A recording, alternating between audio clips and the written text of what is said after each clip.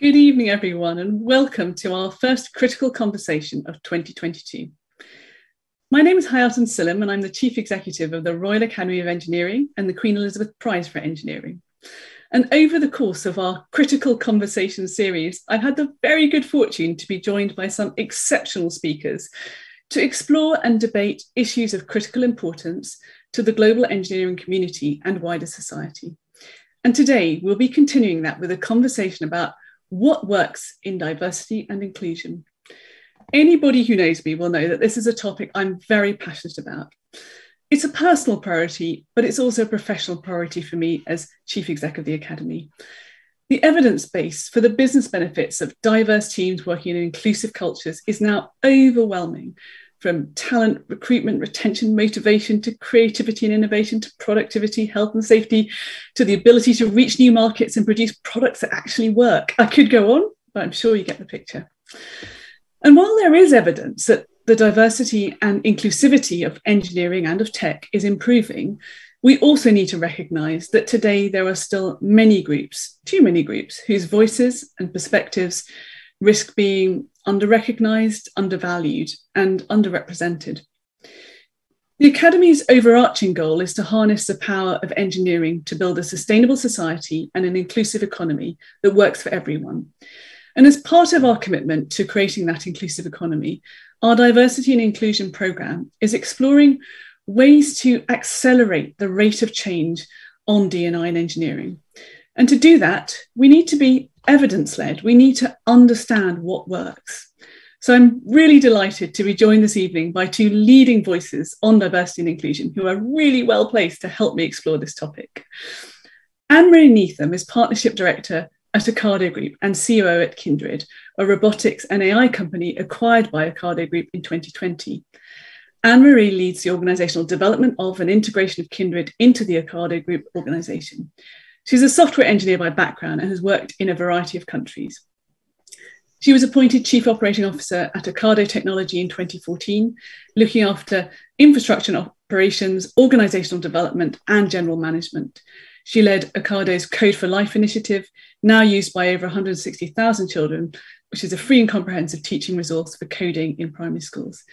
She's been listed as one of the UK's top 100 women to watch by Cranfield University and has been included in the Computer Weekly's list of most influential women in IT. Delighted to have you here today, Anne-Marie. And Dr. Karen Salt is Deputy Director for Research, Culture and Environment at UKRI. Karen has over 27 years worth of experience working in and with communities, organisations, charities and governmental bodies. An expert on systems and transformative change, she has led and managed research centres, large research teams and research projects, including those involving community members as active researchers and those exploring the governance of technology deployed for the public good. Now based in UKRI, she has a very important role as Deputy Director for R&D, Culture and Environment, where she drives UKRI's cross-organisational strategic thinking and policymaking on research integrity, equality, diversity and inclusion, open research and culture. And she also, as if that wasn't enough, leads UKRI's internal and external programme of work on mitigating risks and managing threats to international collaborations and partnerships. So welcome, Karen, as well. We have two fantastic speakers, and I want to just kick off the discussion by asking you, why does diversity and inclusion matter to you? Can I start with you, please, Anne-Marie? Hi, thank you. We didn't know which to start with. So you can tell by my accent, I'm Irish by birth, and I went to university and did a degree in computer science like 30 years ago now. And I went to an all-girls school and then joined a university with all of 6 girls in a class full of a lecture theatre full of men of a certain type, geeky, dorky, that's all I can call them. Lovely, lovely guys.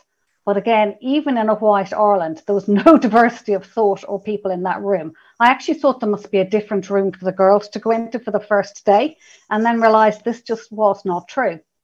What's bad about that story is I kind of went, well, it must be a bit abnormal here, and sort of ignored it in real life as I went on to become a software engineer and worked with mostly men all the time.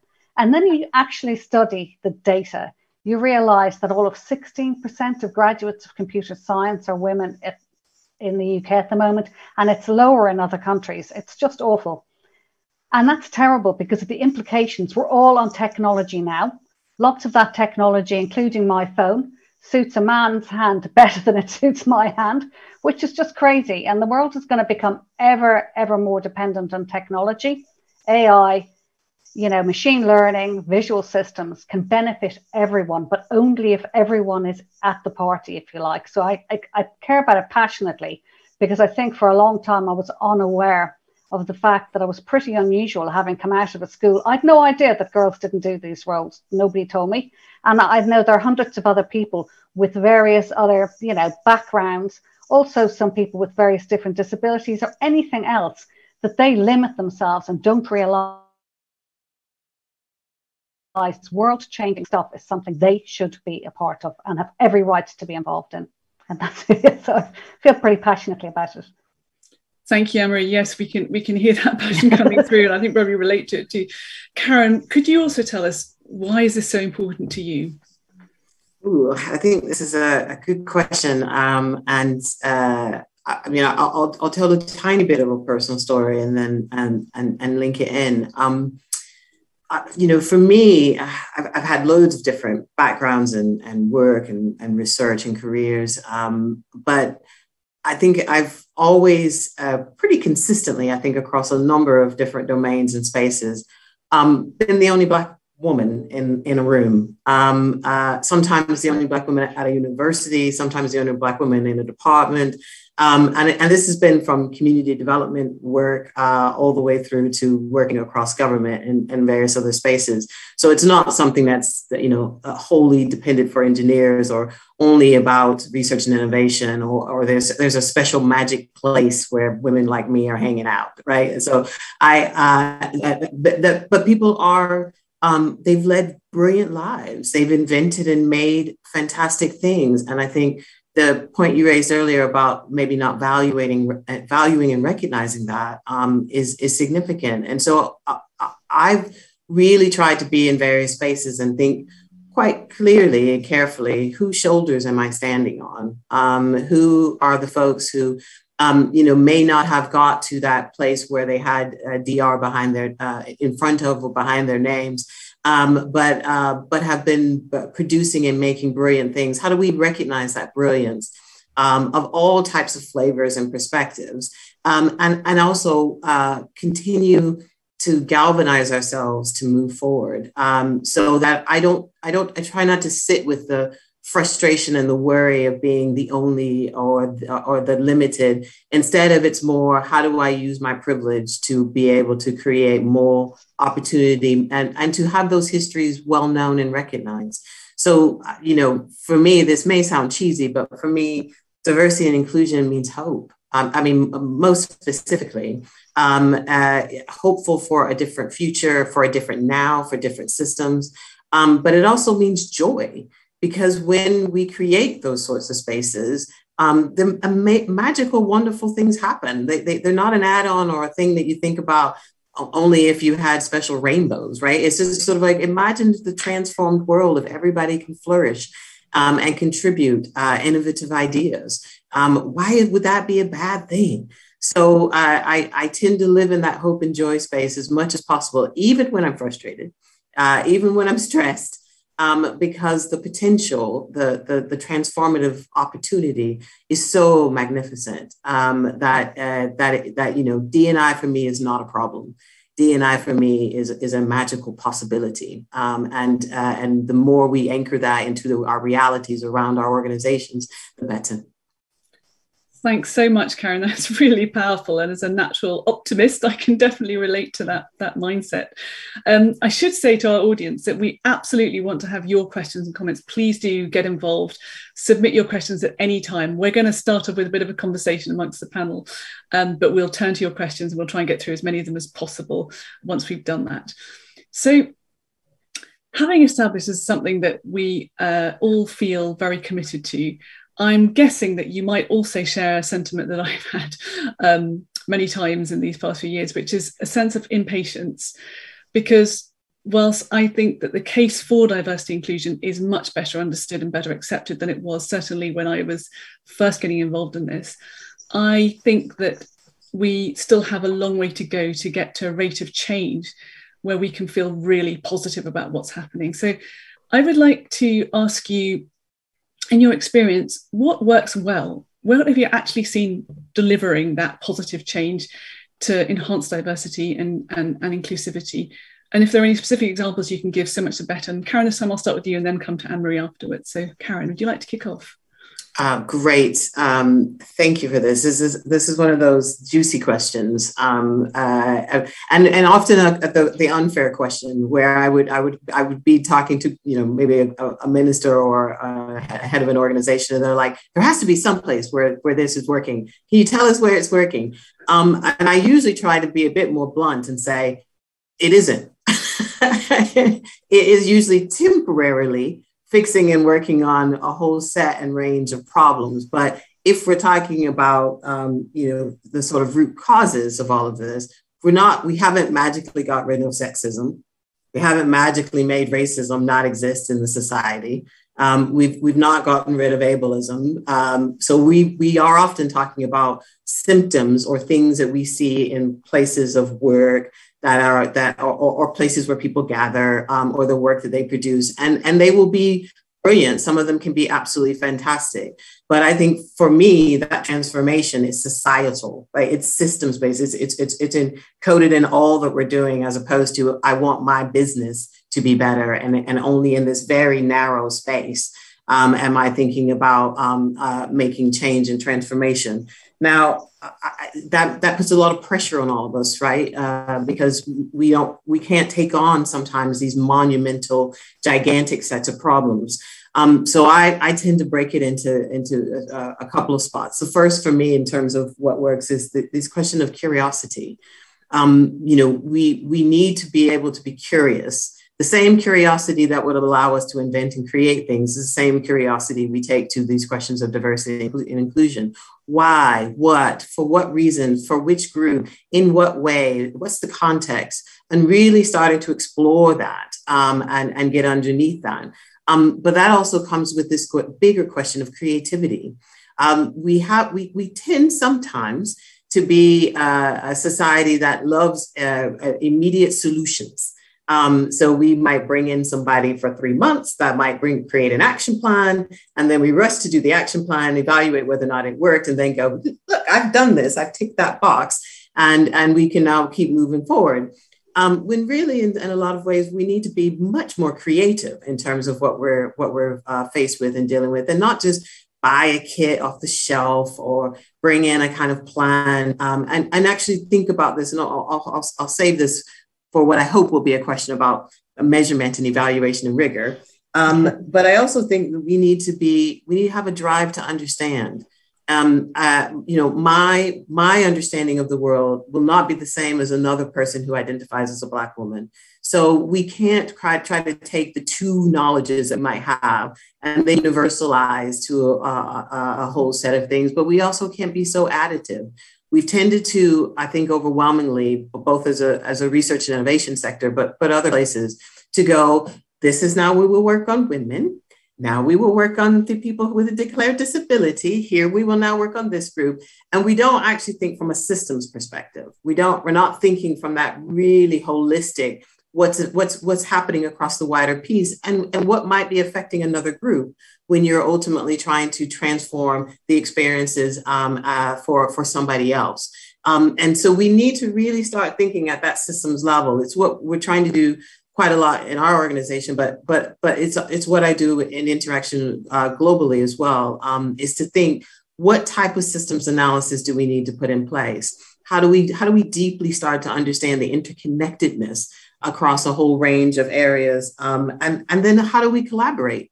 How do we actually start to do collaborative practice in a way that elevates my knowledge, elevates your knowledge, because we're actually trying to bring those things together in terms of moving forward. So, curiosity, bit creativity, and then that drive to understand will take us a long way, I think, towards really starting to understand what works. Thank you very much, Karen. That's really insightful. And Anne-Marie, if I can turn to you, accepting that this is an area where there are no quick fixes and these are shared societal systemic challenges. What, in your experience, have you seen that is successful? What can we build on that's been successful? To an extent, I'm with Karen. It's very difficult to look at something and go, that's been wonderfully successful. I think in business, we've gotten better at doing the things, or we're starting to, certainly in Ocado, because we are measuring, we're trying to go for the global equality standard, and we will go for that this year. It's a definite aim. We wrote it down, and we've made sure everybody's aware of it within the organisation. We've been super careful because, as Karen said, the latest thing about diversity it can turn into a trend. This week, it's this group of people, next week. And we decide there's a beginning, middle, and an end. And again, there's no system in place. We feel that the systems, to get those systems in place that will be useful in terms of measurement, because we could get this award and lose it the following year quite easily because it'll become like a project. We don't want it to be a project. So we've been very careful not to just hand it to HR or the people team and make it into something one group of people do. It's been across the board in terms of the senior team with groups of people in different areas, some of it self-selecting. We found that to be pretty effective. And the reason we think it's effective is that, there's a group in the US very particularly who, in the end, was the technology people who drove it, which really surprised us. And we've now introduced, weekly lessons about understanding privilege, understanding. And people have been shocked about how little they genuinely knew about the other person in the room. And you have to remind people that they don't know about, what's happening to the other person in the room, what their experiences have been. I mean, I've been lucky. I've worked in lots of different places, and you realize that, we constantly ask people to let us know what makes them feel at home and what makes them feel comfortable. Because you can't be creative if you don't have that piece. And for companies, you're crazy if you've got a bunch of people in your working environment who are basically just taking a salary, if you like, every month and hoping to God Friday comes quickly, as opposed to people who could genuinely contribute. And you contribute when you're comfortable.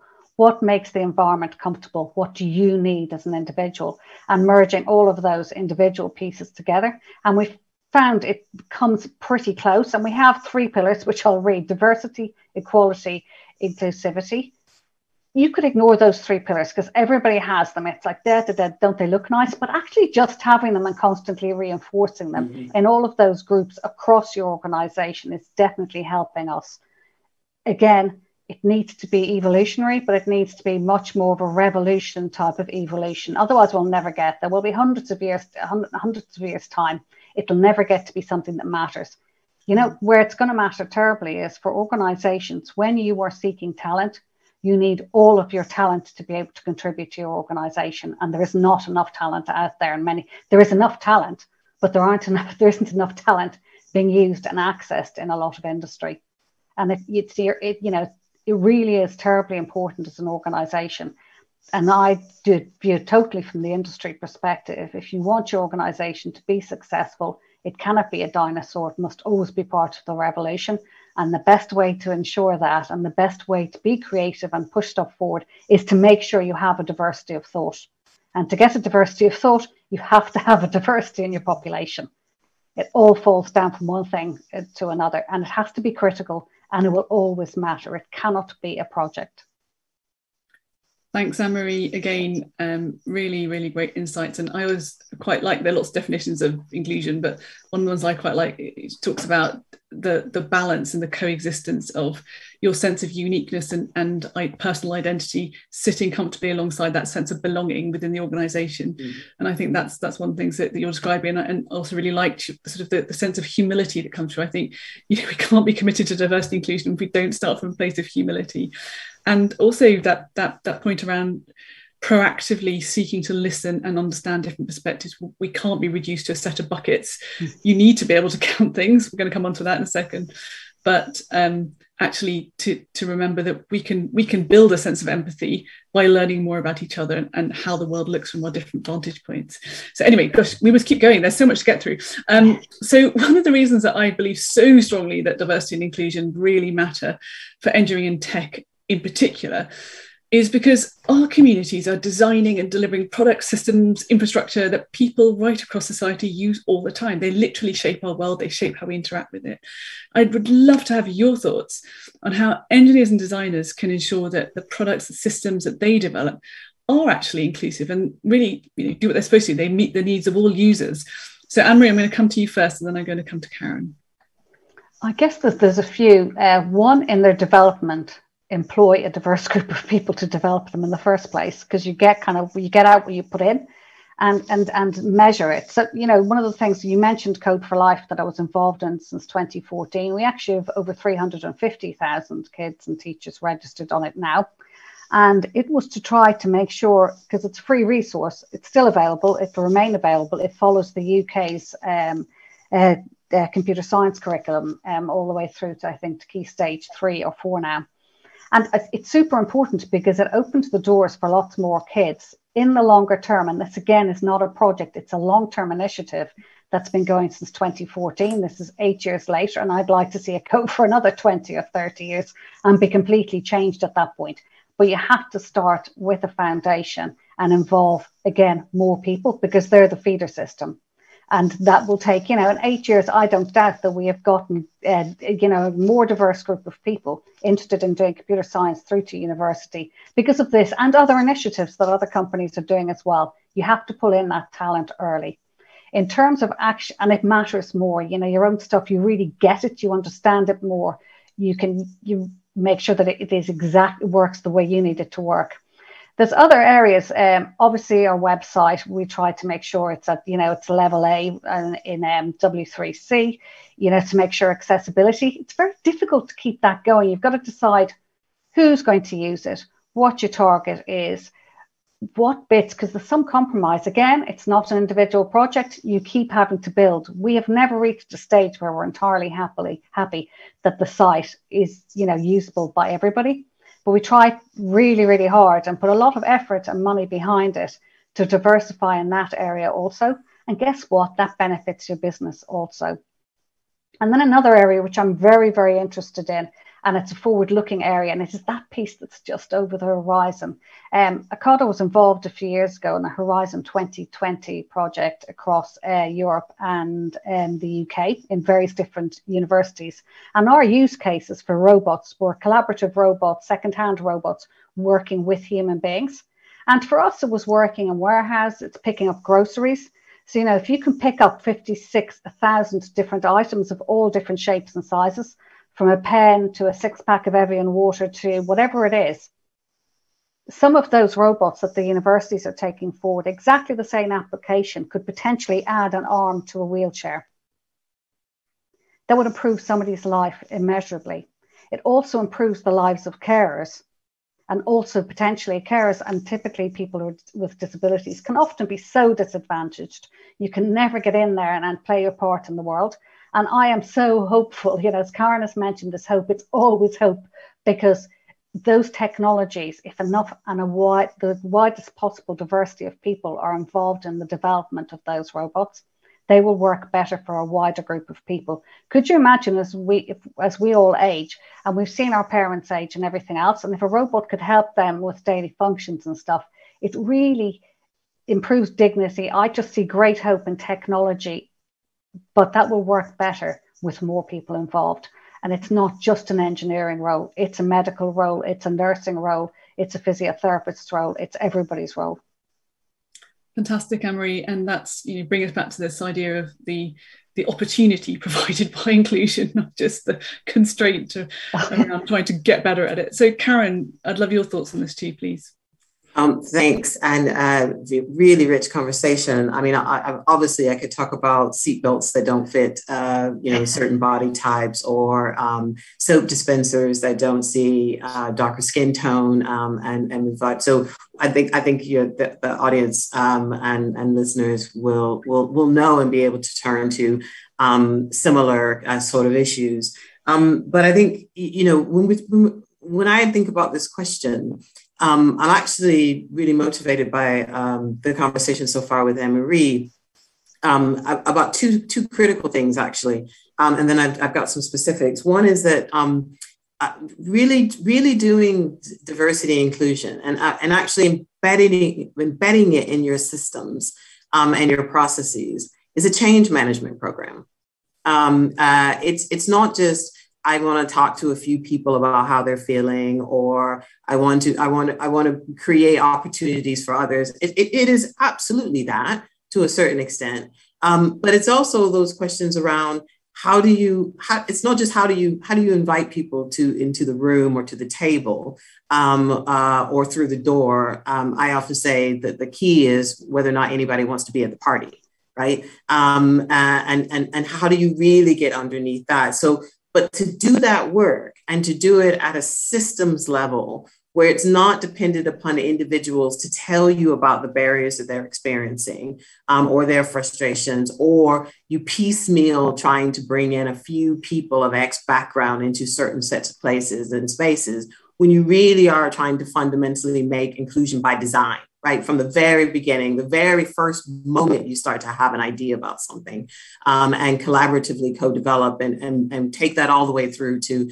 user testing and products and engagement and interaction. That is a lot of change management work where you might encounter resistance. It might be hard to figure out how to resource it and just try to understand it. And it's not magically solved because you hire an engagement or a diversity inclusion officer, or you create a couple of, some really rigorous plans. And I think that, it's quite important for most organizations to reckon with this. Because they'll want to see impact quite quickly by then starting to do work. But often we're not actually trying to change and manage that change. We're trying to do some of the transformation, but transformation is really hard.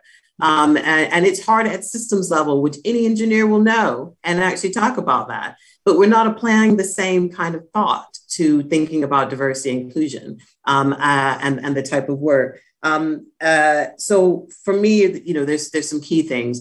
Don't universalize, especially with faulty data. That's often problematic. Co-develop as much as possible. Spend time with the various communities that you're going to be working with. Better yet, employ them as researchers and have them actually play a role as opposed to just testing stuff people do much later down the line. And actually, I'm a really big fan of the design fiction. I think it's a really useful tool and structure, but one that's actually based on the real world is actually super important as opposed to a storyboard that somebody puts together of their magic person that they've imagined. And I'll give you an example of from my knowledge from a while ago about the success of this. People were working on a rebuild of a hospital that was going to be mostly a critical care unit that was going to work with a lot of wheelchair users.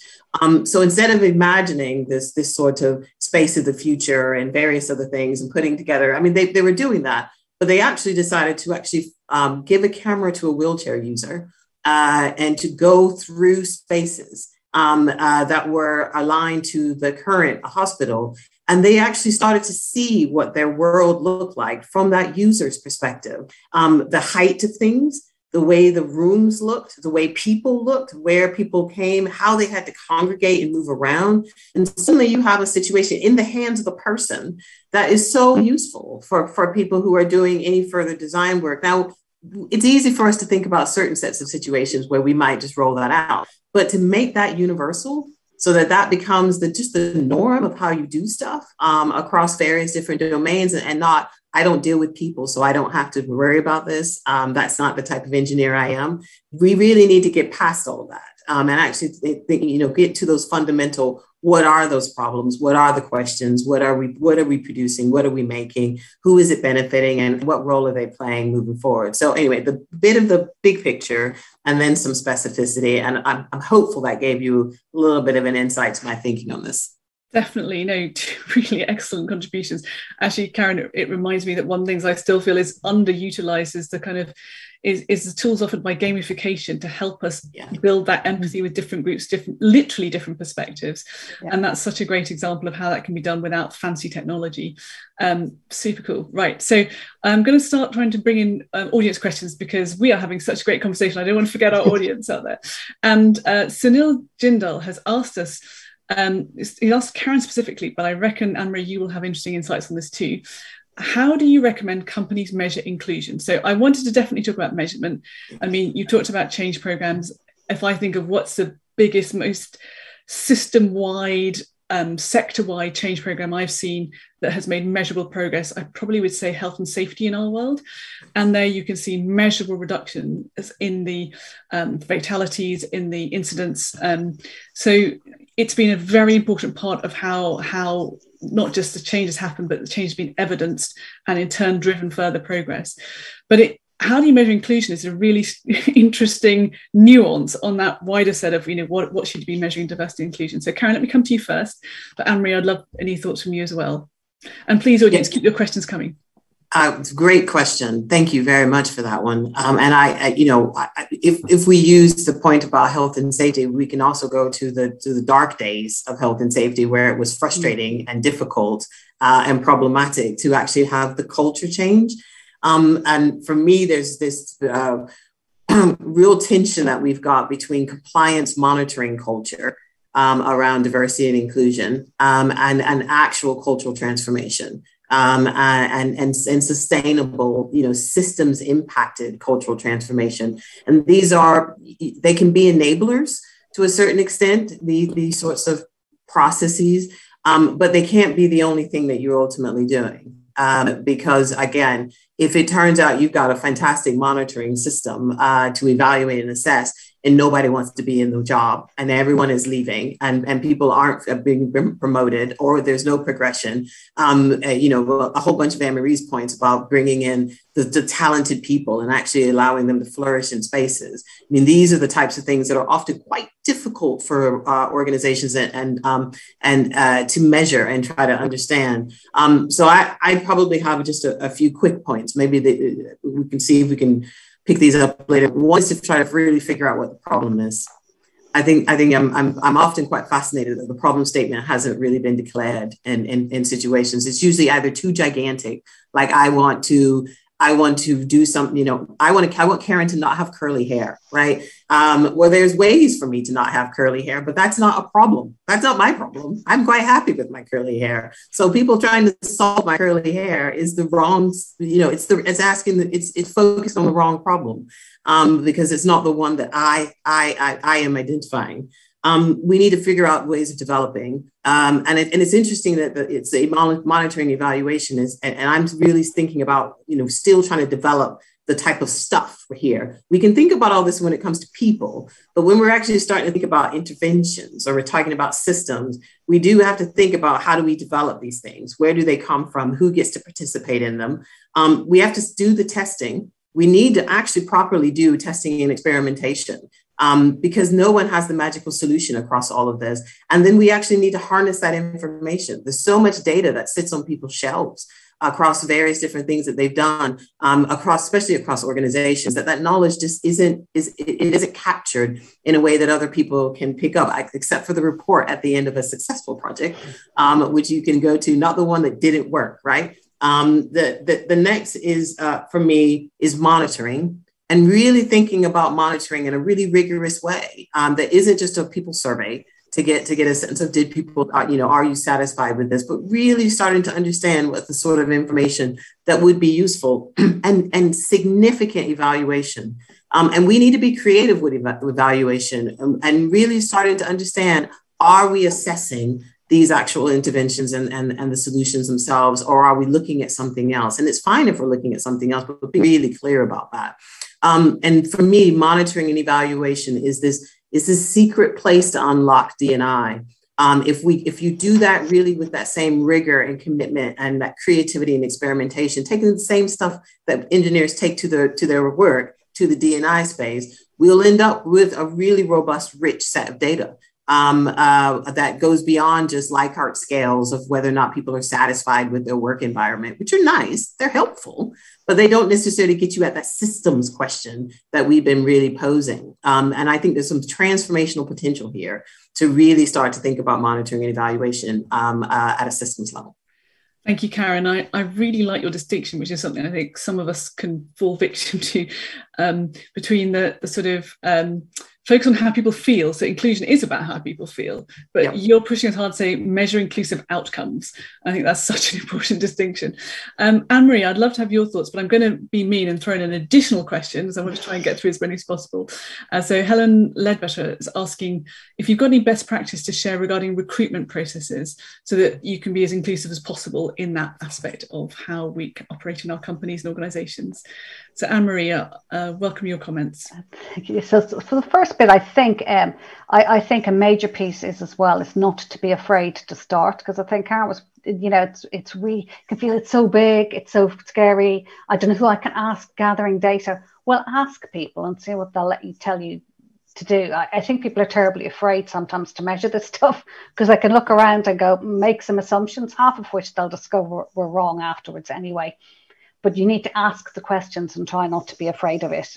There is a danger, we know we're doing the global equality standard. There's some difficulty with that in the sense that, one, it's a one-off kind of project, but we want to keep it going afterwards. And we don't want it to become a tick box every year. We passed it this year, so we'll pass it the following year. We should critique exactly what we passed, what information we actually gathered. Was it useful? Is the system really achieving what we're trying to achieve? Very particularly on recruitment, we have done in work some of the things that other organisations do, but we really are, I think we're pretty rigorous about it, making sure that job ads are suitable for a wider group of people and making sure that plenty of people read the job ads that you are going to send out. What would make them, what's off-putting about that job ad? Traditionally, I think we know some of the stuff that puts women off. There's a list of things. Men read it going, I could do that. I've never done that my whole life, but I'm pretty sure I could get to the moon if you asked me to. And they'll be optimistic about how they're going to get there. Lots of other people will automatically exclude themselves. It's the 101, the big impact that a lot of organizations have seen when you are interviewing. It's not enough to do that once a year, this training on your biases and everything. It needs to kind of be pointed out before you do the interview pretty regularly, because it needs to be front and center to say that you will automatically potentially lean towards your bias. And some training program you did 6 months ago is going to do, well, it's another tick box exercise. We've got everybody through that. And then they forgot all about it. And then it's constantly measuring the results to see who got through and who didn't. Because again, you are wasting talent if you're not getting those people in the door. Thank you so much, Anne-Marie. Super helpful. I think Karen might have some thoughts on this as well. And in the spirit of, again, trying to shoehorn another question in, Helen had a supplementary question, which was, how can we really tackle unconscious bias when we don't know what we don't know? Unconscious bias is a hot topic, Karen. I'd like to hear your thoughts on that alongside any tips on recruitment. Thank you. Absolutely. And well, I'll add to Anne-Marie's and then pivot a little bit to the unconscious bias. Once you get people in, I think there's a really strong need to think about leadership and progression in an organization, because that's often some of those major blockers where people hit concrete around particular kind of roles because they need particular kind of leadership experience, or they might need whole organizational experience. So what are you going to do to allow that to happen? What are the mechanisms, formal and informal, to put in place to really actually start to think about growing your leaders for the future, and doing that in a very, very focused, intentional way, which for me is talent management. It's really quite critical. Yes. Karen, can I just leap in here? Because actually Tamsin Ali Balogun has asked any reflections of the role of mentoring in diversity and inclusion programs. So it feels like this would be a good time to weave that into your response. Yes. Well, I'm gonna bring back in unconscious bias to this, because I am not negative to mentoring or to unconscious bias training. I think these are tools and they're mechanisms for both belonging and transformation. I think going back to the point you'd raised before, that they can serve a whole bunch of different roles and possibilities, but they are not a magical solution to a whole set of challenges that people are dealing with, and often they need a lot of work to make sure they work. A mentoring program where you just pair people up and you hope for the best, can backfire. if there are power differentials, if people feel like they are beholden to the folks that they are interacting with. It can put a lot of pressure if you have set up a mentoring program, let's say for people of X background, and you only have 2 or 3 staff members who are of X background at a senior level, and then suddenly they're the ones mentoring everybody. And it works the same for reverse mentoring programs, where suddenly now you've got folks who've just started in the organization mentoring a CEO. And trying to explain the experience. So you need to carefully manage those in terms of moving them forward, and really think about what is the type of relationship. And that's really what those are about. They're about relationships, and manage those so that they can be productive for people, and transformational. And that is the same for me about unconscious bias training. If you buy a kit off the shelf that gives people a certificate for going through a particular set of training that is measuring their bias ratio, or whatever it might be, along some set, you're going to get what you pay for in terms of what that interaction is, and what the effects might be. Picking up Anne Marie's point, where stuff doesn't last. I mean, the studies are very clear that they does not have lasting effects, and more importantly, that it may not actually make systems change. It might make people be more aware, which is quite helpful, but it might not make systems change when it comes to, let's say, things like decision making. But there's actually some research that is saying that it can confirm for people that their biases are actually real and valid. Because somebody has told them that in the training, so that they don't need to get rid of them. They can just manage them, as opposed to not having them. So there's a whole set of things, I think, around these sets of trainings that, again, for me, it's not a negative full stop. It's, what do you want? What's the purpose of them? What's the kind of culture you're trying to create? What's the work that you want those things to do? And then really trying to investigate and put together the right sort of support system and resources to get you there, because nothing's worse than putting together a whole set of trainings, making them mandatory, and people do them, and then they're just, and then nothing changes. The culture stays the same. And that's the place to start to think, well, maybe I need to think differently about what my problem is. Yeah, I think that, all these things can be tools, and we should think, how are we using these tools effectively?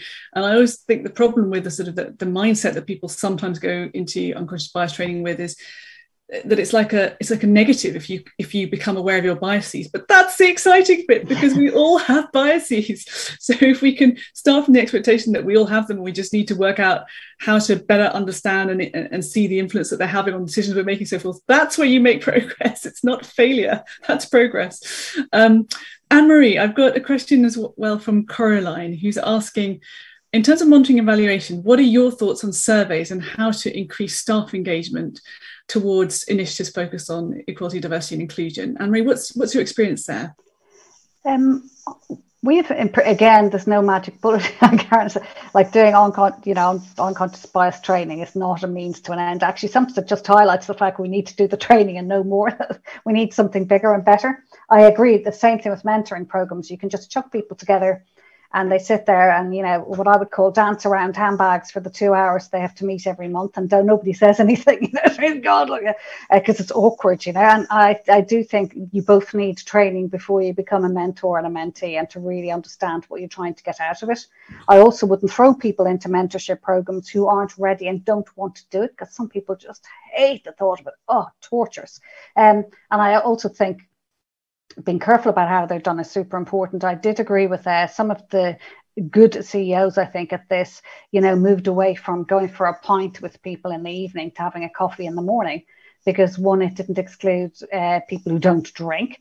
It didn't make it look, if they were a man, like they were going on a date with a woman. All of those awkwardness, kids to school, just for a variety of different reasons, they thought about what they were doing.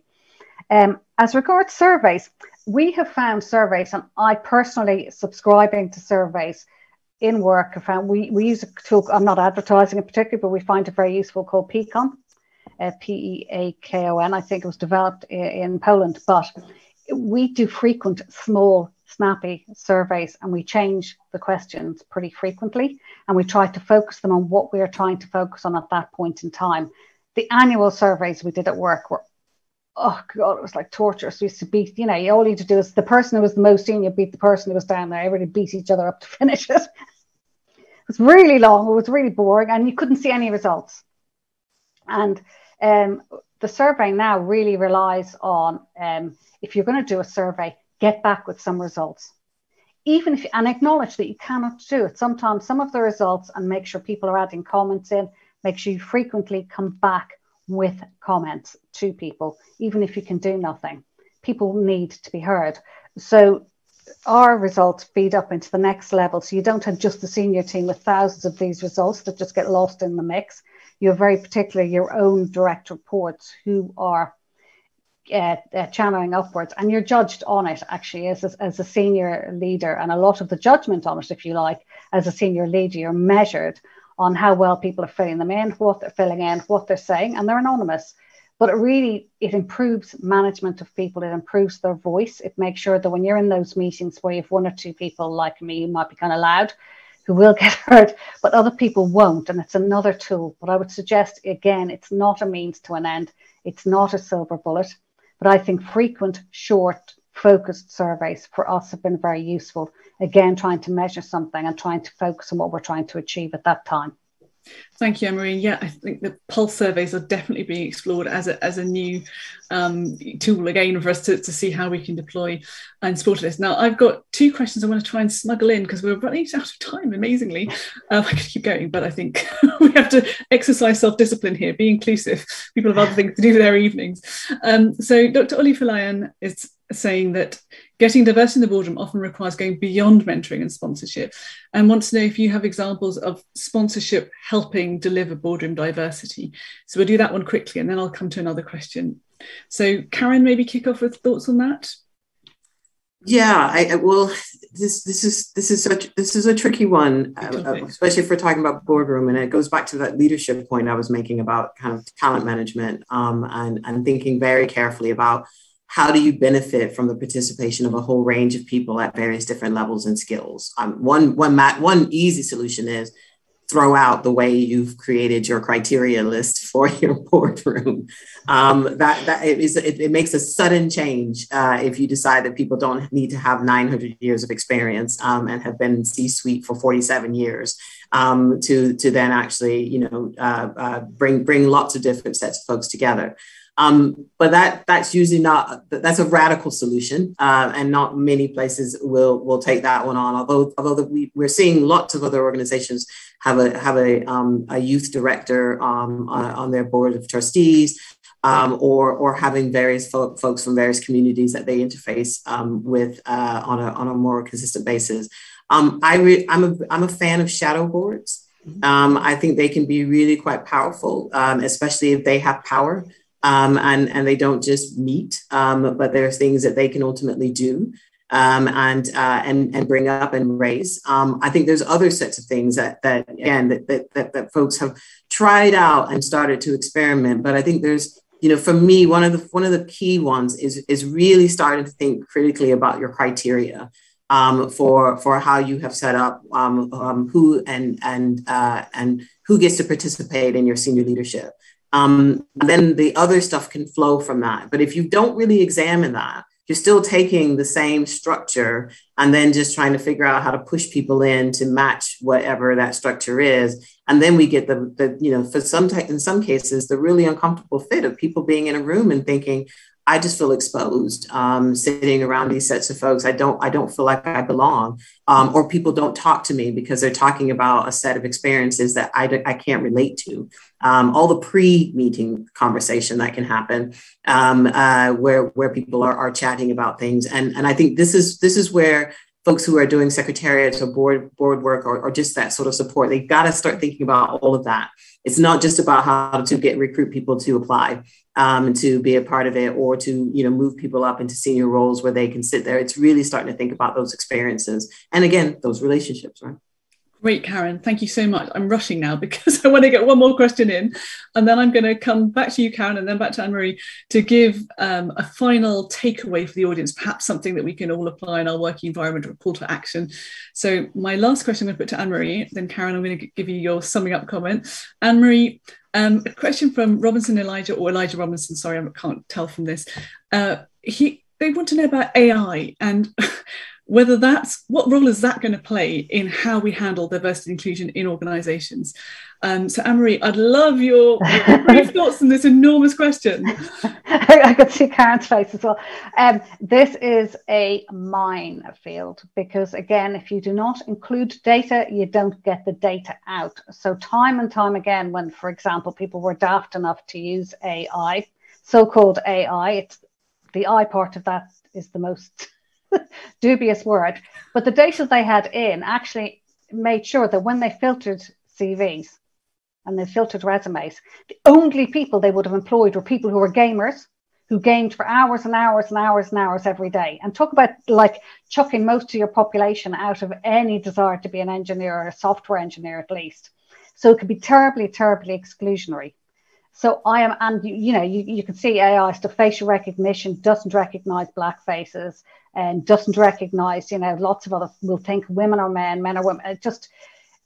The word intelligence, people should realize that it is data, data, data. And if it's really well data driven and really well written, it has the potential to work.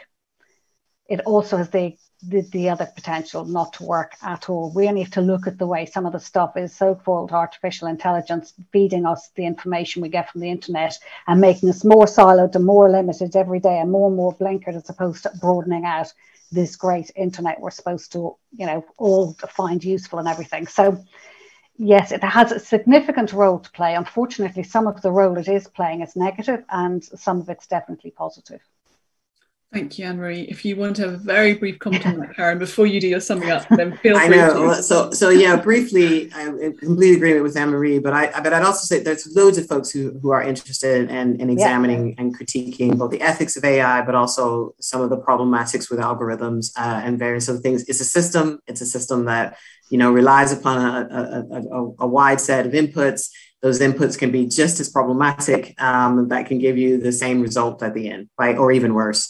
So if people are moving towards these sorts of mechanisms as a way to get rid of bias or other sets of things, just stop. That's my short answer. Just stop. It's not going to magically get you around any of these issues. That's very clear. And so, Karen, I'm going to move you on to your final comment. Is there anything you would like to give the audience as the thing to hold in their heads as they go back to their daily life? Well, I mean, I would just circle back to the points I raised when we first started about hope and joy, right? I mean, look at this cast of folks chatting to each other, right? I mean, this is the stuff that makes me happy and it makes me joyful and it gives me hope. It gives me excitement. It feeds me when I feel frustrated or uncertain about anything, especially looking at my inbox. But more importantly, I think it also galvanizes me because I again, back to the point I raised about being on the shoulders of giants. I realize that I'm walking hand in hand with co-conspirators who are fantastic. And that means, we are always much bigger than what we think we are, right? When we're thinking about our roles and the work we're doing in isolation from each other, but we actually are a collective. We don't necessarily have to call ourselves a community of practice, but we are one. And the more we can expose ourselves to the thinking and the creativity and the passion, but also the tenacity, I think, of folks who are continuing to move on and think about the histories that give rise to this, the more I think we can tackle all of this. So don't feel daunted by the bigness of any set of issues. Take it small, chunk it up, whatever you need to do, and reach out and find your co-conspirators who can walk this journey with you. Amazing, Karen. And I need to now turn to your co-conspirator, Anne-Marie, to make sure you have the opportunity for a final message for our audience. Well, I would just, say everything Karen said makes complete sense to me. And I would take it not even further, actually, just to say to people, I think we've said it before now, it's not to be afraid to start to do something. it is this thing. You cannot start, you need to take a step. It's like, how do you run a marathon? You know, people say to you like, well, you got to start moving one foot in front of the other is kind of key. How do you write a book? Well, the word is write, start doing. So I'm a great believer in starting to do something, measure it, and don't be frightened to keep, because to develop a system, you're going to keep changing, you're going to keep adapting, you're going to keep moving forward. And like Karen, I'm full of hope because I'm lucky enough, like many of us here, to be involved in technology that is having such a huge, sometimes negative, but to me, the potential for positive impact in the world is just massive in terms of technology. Actually, AI can be a great force for good. Machine learning, vision systems, be just simply being able to shop online. It all gives hope. It's all quite, provided it's available to as many of us as possible. It's wonderful. So I have great hope for planet Earth, and I have great hope because actually all of us again are here today talking about it, and it matters to us. Thank you so much, honestly, both of you, for such an uplifting and illuminating discussion.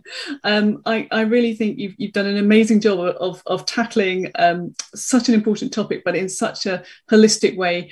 And I'd like to also thank our fantastic contributors who have posed their questions and engaged with this discussion. I really appreciate all of your support and engagement and your contributions to this effort to be inspired by diversity and inclusion, and also to play our part in ensuring that it's not a project and that we show up with all our creativity and our collaboration and our curiosity to try to make sure that, you know, when we look back 5 years hence, we can tell the story of positive change. And we'll be able to measure some of that progress too. So we hope that today's discussion has enabled you all to identify some useful pointers for how to approach diversity and inclusion in the workplace, and to understand in more depth how diversity and inclusion supports all of our experience and the delivery, really importantly, of better engineering outcomes. Today's conversation is the start of a full year of activities at the Academy focused on this topic of what works. And that includes the Academy's annual Diversity and Inclusion Conference on the 15th of March, when we're going to hear lots more from other outstanding leaders and innovators in this space. So if this conference has left you keen to delve deeper into this topic, please do register to join that conference via our website, via the Academy's website. And if you have any further comments about today's event, please respond to the survey that will have been dropped into the chat about now, and will also be emailed to you following the event, because your feedback helps us to continuously improve and make sure that we are being inclusive in how we run our events. And do come back for future critical conversations. You'll find them on our LinkedIn page. But for now, thank you again to our amazing speakers, Dr. Karen Salt and Anne-Marie Neatham. We've really enjoyed your contributions, and we look forward to being co-conspirators on that journey. So thank you so much, and thank you all for joining us. Have a fantastic evening, everyone. Thank you.